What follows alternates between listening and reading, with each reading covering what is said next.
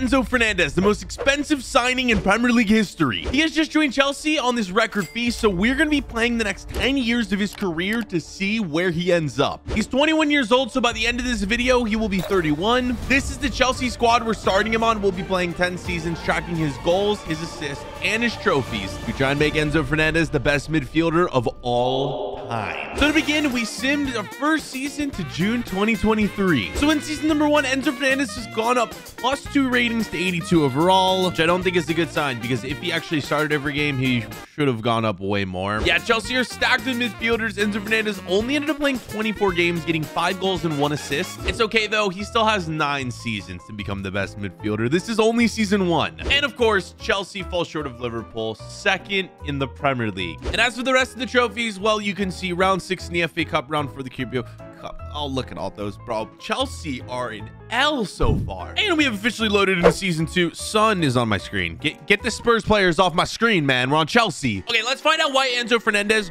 wasn't playing last year. Here are all the midfielders that were above him. So Zakaria, but he's a CDM, so he would have played over Conte. Mudrik's gone up to a 77. We might have to play his career next. That would be fun. Ooh, Conor Gallagher, I think, is his main competition. I actually think Conor Gallagher played more. They're both the same rating. So in real life, Enzo Fernandez signed an 8-year deal to play with Chelsea, but we'll be allowed to transfer him whenever we want to. But I think for this second season, we're going to keep him on Chelsea. This team has received Champions League football again, and I think they're a whole lot better from last year. So let's see how they do in season 2. And we'll now simulate to June 2024. So judging by the team seats, Enzo Fernandez only up +2 again this year. I swear if Conor Gallagher is playing over Fernandez, oh my God, he actually is.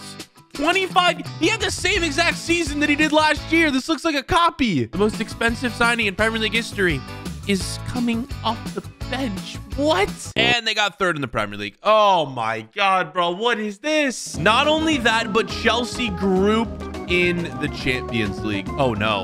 Is this a prediction for how Chelsea are actually doing in real life after they sign all these insane players? Oh my God. The final results for the second season, and let's just say, well, I'm a Chelsea fan. I want Enzo to succeed on Chelsea, but that's not happening.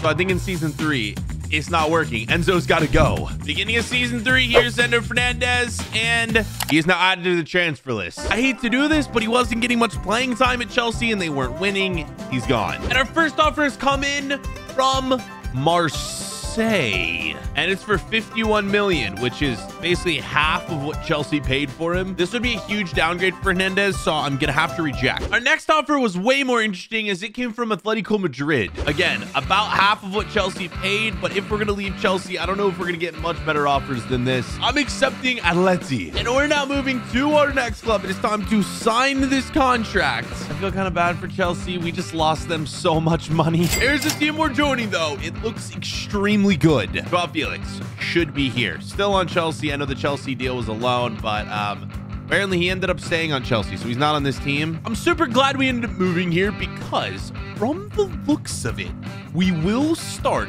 at central midfield, and this team is incredible. Everyone's trending up. Who is this, bro? We even have a backup goalkeeper rated 88 overall. Who is this? We'll now simulate season 3 up until June 2025. So Enzo's first year in La Liga, and he's already 87 overall. I think this was the right move. Huge dubs all around. He played 46 games, didn't contribute much, but it's okay. He is a midfielder. We might potentially look in the next season to convert him to a cam. Also, shout out to Dominic Calvert-Lewin, who was our top goal scorer. Okay, now to see if he can win his first career trophy. La Liga. No. Is this how it's gonna be? Copa de España. Oh, let's go. First career trophy. Vamos. It isn't La Liga, but we will take the League Cup in the Champions League, which still could be won. I'm done. I want to cry, bro. I want to cry. I just left Chelsea, and they proceed to win the Champions League. Is this how it works? Here are the highlights for the rest of the season. Super Copa was won, but we're not going to count that one towards the total trophies. On to season 4.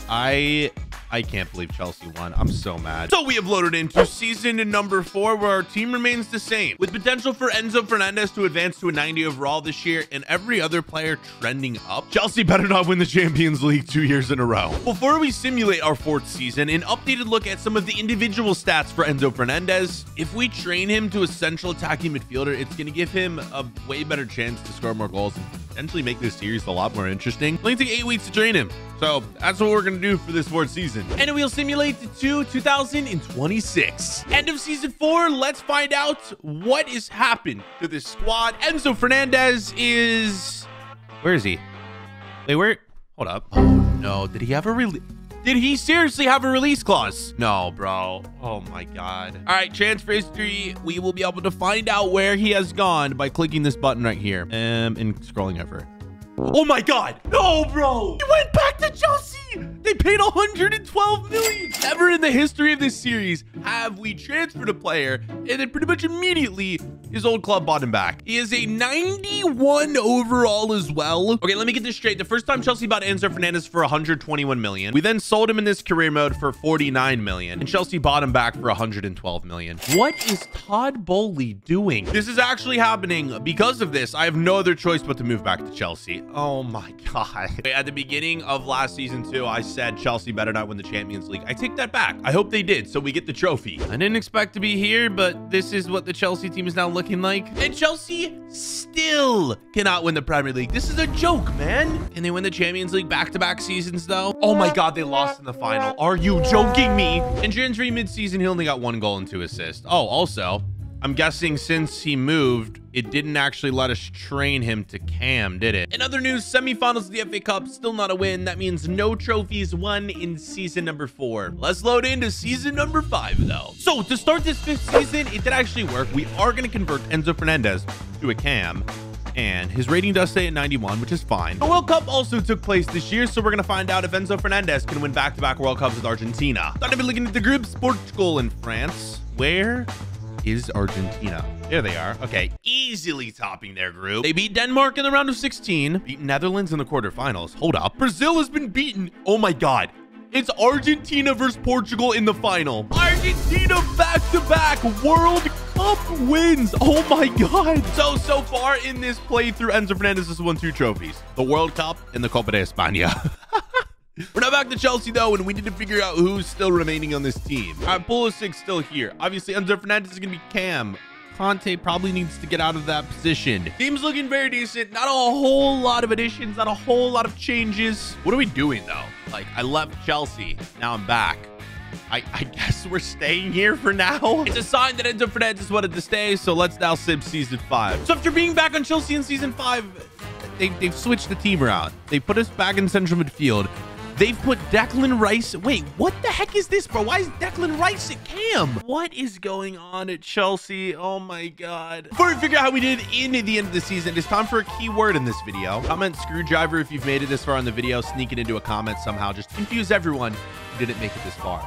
Back to your regularly scheduled program. Okay, well, this is good news. Moving Enzo Fernandez to cam has improved all of his stats. 16 goals, 13 assists, his best season yet by far. But we finished 4th in the Prem. Chelsea winning the Premier League is just impossible, apparently. But the Champions League.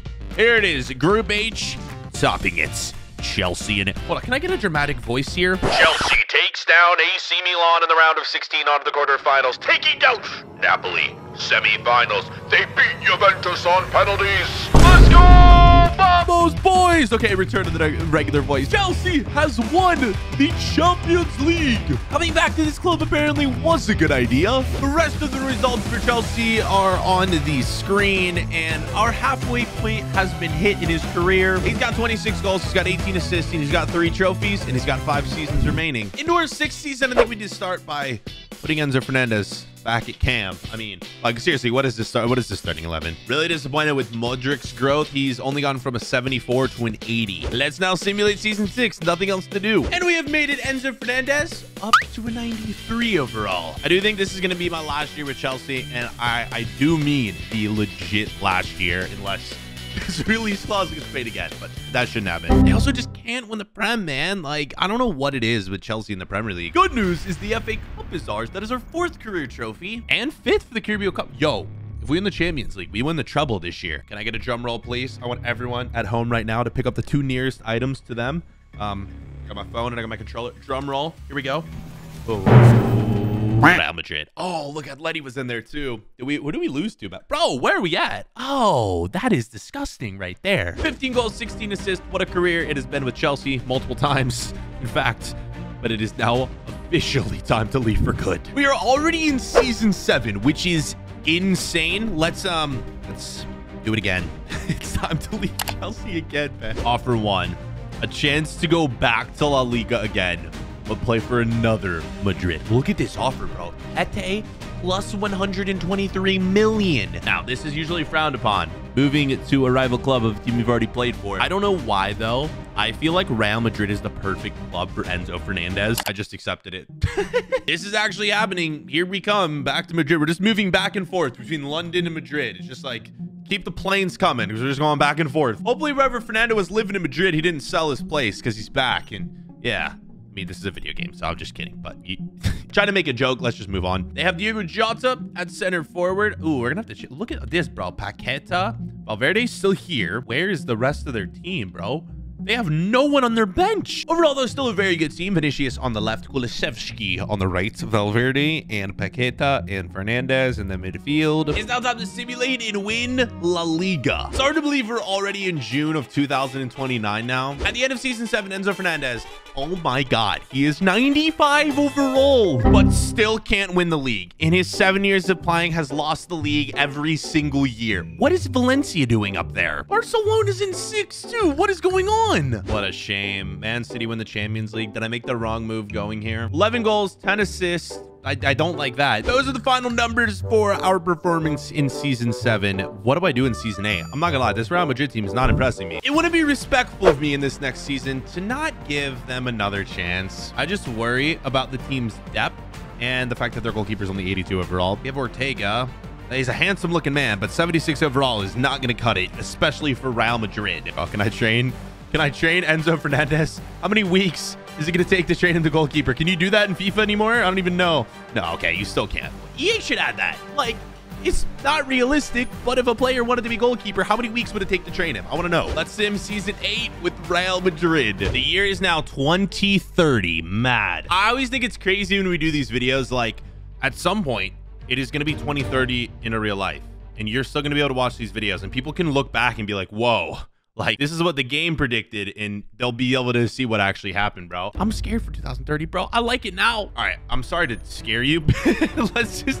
How do we do? Do we win the league? No, bro. Villarreal, what is this? I will win the league with Enzo Fernandez by the end of this video, I promise you. Somehow, some way. We lost by 2 points. What is this Champions League final to? Marseille and Leipzig? What is happening?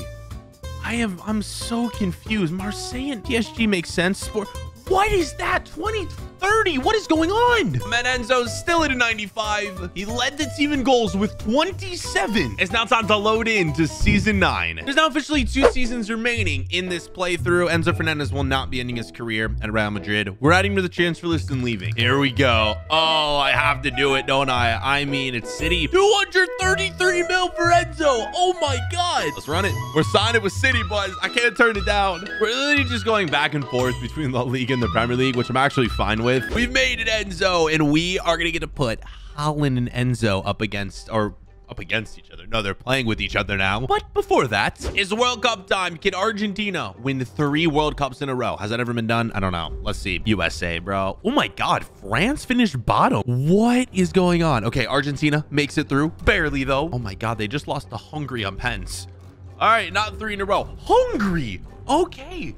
Fair play, Hungary. If you're from Hungary, let me know in the comments. You guys are beasts. England, it's come home. All right, England, we'll give it to you. We'll give you a nice round of applause there. Here's the Man City team, though. No depth on this team either. What the heck is happening, bro? It's like the further you advance in career mode, people just decide like not to sign players. Still have a few players around, though, and this team's really good. Foden, Haaland, Rodrigo, Fernandez, Guilherme. We have Tuchemeni, Cabore, Diaz, Senzi, Hernandez, and Ederson. This team is actually cracked. Before we sim, here's an updated look at the stats for Ender Hernandez, and it looks like he's... Wait, what? He hasn't grown in forever. Apparently, he's about to this year. I guess joining Man City, I guess their academy, their training is just better than any other club. That should be a thing in career mode. Your potential should change based on which clubs you join. Like if you join like an Ajax or a club known for developing young players, your potential should be higher. But if you have like, you join a club that, you know, is more based on, you know, consistently bringing new players in and not really developing players, and your potential should be lower. EA, Add that. All right, boys, let's now simulate our second to last season. So Fernandez ends the year at a 96 overall. I don't know why this team. What is the manager doing, bro? They put Rodrigo at center back. Oh, there's no way we've won the league. Spurs, bro. Oh my God. We're literally cursed with ENZO FERNANDEZ 9 seasons in a row. The worst part is I think every one of those 9 seasons we've been top 4, but we've never been first. Wow, Arsenal in the FA Cup. Wait, go back to that. Was that Preston North End in the final? What? I guess that's the magic of the FA Cup right there. That is crazy, man. Oh my God. Luton. Okay, did they just get lucky? They beat Leeds. I've never seen a club that small make it. And the Champions League. Come on, City.